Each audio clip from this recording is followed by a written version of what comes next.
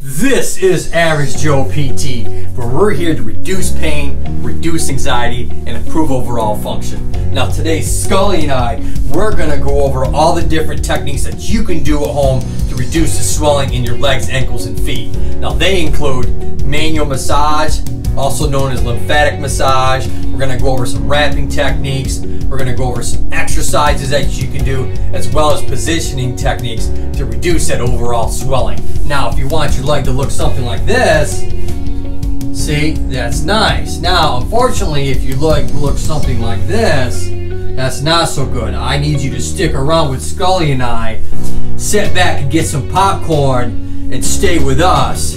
Here we go.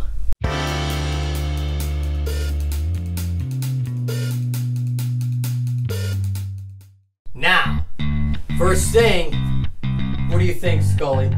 We're going to be down on the floorboards today. You going to be all right with that? As long as I'm not on the floor. Okay, all right. You stay there, keep your ears open, and you can listen as well as the rest of our team here. Here we go. First things first, we're going to talk about some exercises that you can do. Always want to do this above the heart. If you're not elevating your legs above the heart, you're wasting your time. You got to use gravity. Ain't that right, Scully? I know gravity doesn't always work for me. That's right. It's all about gravity, baby. Legs are down, as you can see. Now you can do this on the bed. All you need to do is have maybe a few pillows, but you always want your legs and ankles above your heart so that the fluid is going away from your ankles and your feet and coming back towards the center where it all belongs. All right, and while you're just hanging out here, you probably should lie here for probably 10-15 minutes. And maybe just straighten those knees up, maybe one at a time. Or you can do them both at the same time and just kind of pump your ankles up and down. Basic ankle pumps. A lot of people talk about doing ankle pumps. If you're not having your legs elevated when you're doing the ankle pumps, you're really wasting your time. Is it better than nothing? Yes. Is this way better when your legs are elevated? Absolutely. You need to do them as best as you can when your legs are elevated. You do maybe 15, 20. You can do this at least twice a day, all right? At least twice a day, do this exercise. Next one you're gonna do is just kind of open your legs up and close them. Pretty simple, open and close them. Now you can do this where they're still elevated. You can, as much as possible, keep those legs elevated when you do this. The next one, just kind of sliding your leg up and sliding it back down, sliding the other leg up and back down. Now, that's a nice cluster of 3 exercises. You do about 15, 20 of those, and then maybe do another full set of that while you're having your legs elevated for maybe 15, 20 minutes. To know, if you have a history of congestive heart failure, this is a big no-no unless the doctor says so. Because the reality is we're pushing more fluid back towards that heart. And if you have a diagnosis of CHF or congestive heart failure, you can put too much what we call load on the heart and really give yourself a problem. So be smart. If you have that diagnosis, don't do this exercise until you see your primary care doctor and they say it's okay to do this. But those are 3 good exercises to do that are really simple. Let's go ahead and show you the wrapping technique next. You're gonna love this one. Let's talk about wraps. Now, this is a certain kind of wrap. I'm gonna go ahead, I'm gonna leave a link down below. You can get one of these wraps for probably between $5 and $10. Now, these are different than regular ACE wraps. They're not the same. Now, what's the difference, you might ask? An ACE wrap gives you constant compression all the time, whether you're resting or moving. This type of wrap that we're gonna use today is when you are resting, it's not giving you compression as much, and when you're moving, it's giving you more compression. So that's the reason why this works way better, even though it might look the same, it's not the same. I'm gonna give you that link down below. If you have any comments or questions, go ahead and just leave them in the comment section. Scully and I, we're gonna look at them, we're gonna read them, and we'll go ahead. No question is dumb. The only dumb question is the one you never even asked. So, I'm here, Scully's here, we're going to answer those questions when you go ahead and give them to us. Back to the wrap. What you're going to do is you always want to start down at your foot, down in the toes area, and you want to put the most compression down there, and as you come up the leg, you want your compression to reduce so that you're giving the most squeeze down below, and as you're coming up the thigh and into the groin area, your compression is a lot less. We're gonna go ahead and start that. We'll put this nice wrap like this, gonna come down. We're gonna give it about a 50% stretch. About half of the full stretch is what you wanna do with this. It's not that complicated, half the full. Now what you wanna do is you do the next layer. You don't wanna just do a complete circle and choke your leg off. So you wanna do about 50%, about half of overlap. And you just keep going, half the overlap to the next one, and half the overlap to the next one. And try and take out as many wrinkles as you possibly can, and all the way up through. Gonna do a little time lapse on you so that you can see this when it's finished, okay?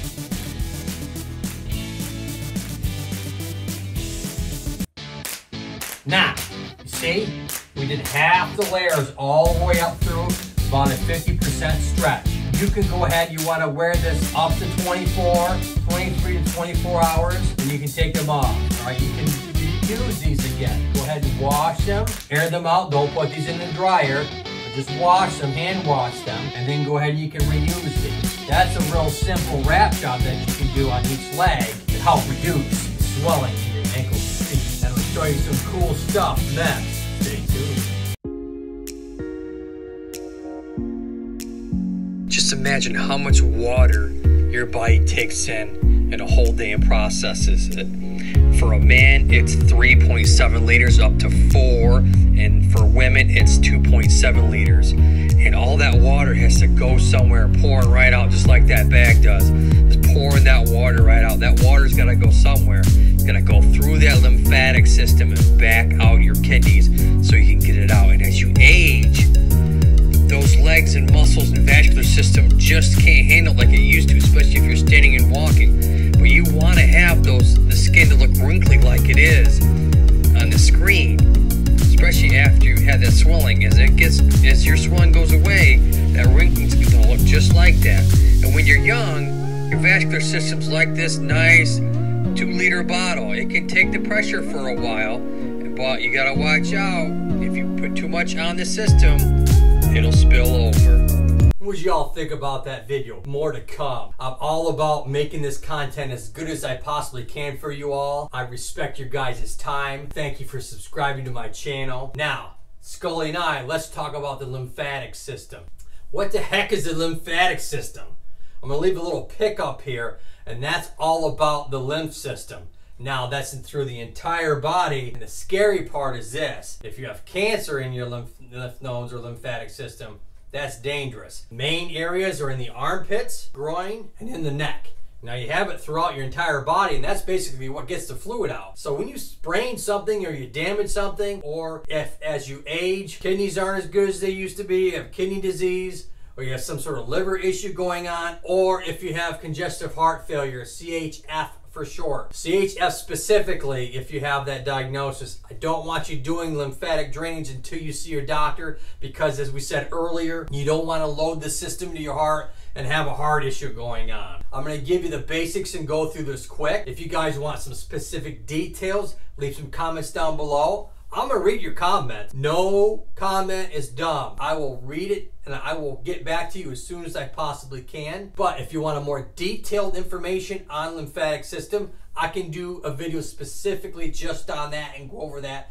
in great detail if you want. They always talk about getting the system ready. We're going to work proximal or close to the body, working the system, and then work our way down, and then bring fluid back towards the actual groin or the big areas that can take the fluid out of your body.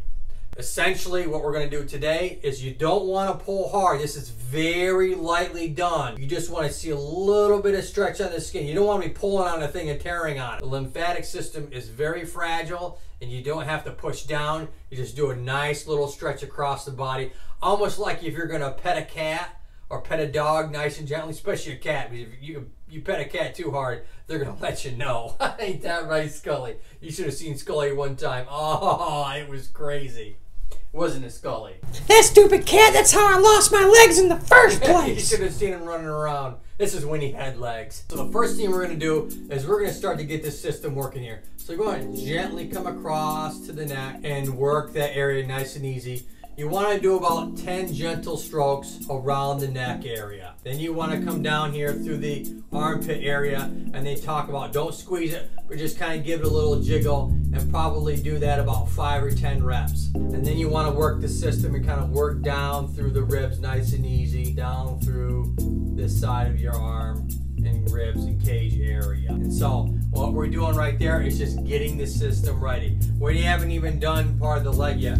All we're doing is getting this system ready. Now after that, what you want to do is down through that rib area. Now that we've gone down through the rib area, the next area you want to do is just come right down to the side of the leg. Come down through that side of the leg, and you want to do that about 10 times. Now if you can, you want to do this skin to skin. I'm going to keep myself decent. Now don't you guys think of anything. I'm going to keep myself decent here and just go through the shirt. But obviously if you're doing this in the privacy of your home, you want to try and do this skin to skin, nice and easy to come down through. After doing each set of about 10 reps, is we're going to come through the groin area, and just like we did through the armpit, we're going to come through and just kind of get that groin area ready. Go ahead and take that fluid from the whole system here. So essentially we're working the whole system before we even get to the leg area. Just coming across, probably just above the abdominal area, and the same thing. You're going to go ahead and do 10 swipes through the area. Now you're going to come down through the groin area and just gently kind of work your way up through. And you're going to want to do 10 reps on each of that. Everything's 10 reps. Then you're going to want to come down through the leg like you would think, and just kind of work your way up nice and easy. As you can see, I'm not tugging at my leg. I'm just giving a nice glide through and just a nice little skin pull. Then you want to work your way down to the feet, stroking upwards through the toes, and working your way all the way through. Now as you're doing this, you always want to breathe in and breathe out nice and easy. Get yourself in a non-stressful environment to kind of start this whole process out. And like I said before, if you have any questions, leave some comments. But that's the basics of lymphatic manual drainage. Stay tuned. Alright folks, there's another exciting episode of Average Joe PT. If you have any comments, just go ahead and leave them down below. If you're new to the channel and you would love to subscribe, Scully and I would love to have you. Just hit that red button and hit the bell, and we'll go ahead and once or twice a week, Scully and I are going to bring you some good content. But until next time, we want you to look up and keep smiling. Ain't that right, Scully? Look up and keep smiling. Yeah, I think he's got it, folks. See you next time.